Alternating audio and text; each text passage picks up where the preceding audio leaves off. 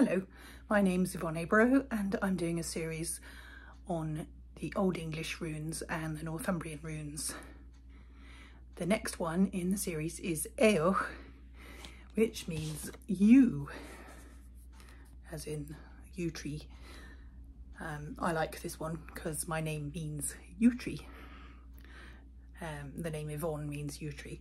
So the yew tree is an interesting symbol in Norse and Anglo-Saxon mythology, because whilst it represents death, because yew trees are often planted near graveyards. So first they were planted on burial mounds and other burying grounds, and then they were planted near churchyards as well.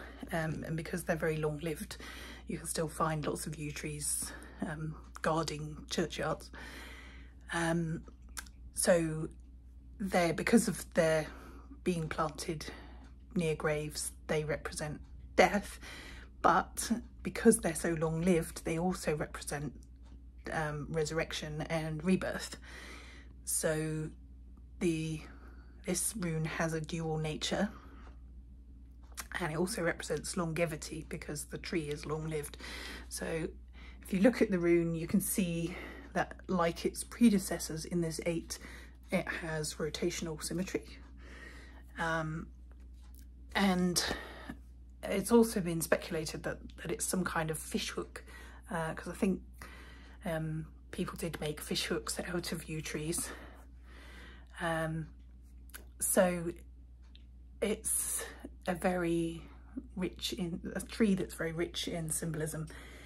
And the Anglo-Saxons also used, when they wrote out a charter with the directions of, like, okay, this is how you delineate this person's land, they often used yew trees as boundary markers along with oak trees. So that shows you how important yew trees were, because obviously they want to use something that's going to be a long-term fixture in the landscape, and they know that a yew tree is going to be there for a long time. And the other thing that's important about yew trees is that some people say that Yggdrasil, the Norse world tree, was a yew tree. It's mostly regarded as an ash tree, but it could also be a yew tree. So that's interesting. So lots of symbolism for this one, and if you encounter this rune in a reading, it can mean death and rebirth, a bit like the death card in the tarot, I suppose. So it doesn't have to mean a literal death, it can be a symbolic death.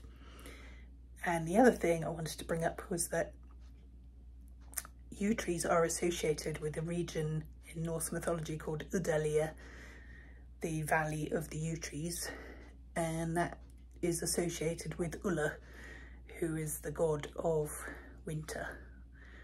So there's another angle to the whole thing. So there's a lot of wintry symbolism in this 8 of runes. And of course, because it's an evergreen tree, that's another reason why it would be associated with the winter, because it would be one of the few trees that would have leaves or needles on it in winter. So I think that about wraps it up for you, and thanks for listening. I'll see you next time.